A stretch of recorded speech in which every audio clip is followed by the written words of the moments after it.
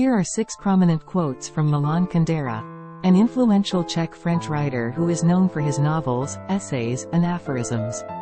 One of his most famous work is The Unbearable Lightness of Being. Quote, "To be a writer means to discover a truth." Quote, "Two people in love, alone. Isolated from the world, that's beautiful." Quote, "Love is the longing for the half of ourselves we have lost." Quote, "You can't measure the mutual affection of two human beings by the number of words they exchange." Quote, "Anyone whose goal is something higher must expect someday to suffer vertigo." Quote, "There is nothing heavier than compassion. Not even one's own pain weighs so heavy as the pain one feels for someone, pain intensified by the imagination and prolonged by 100 echoes."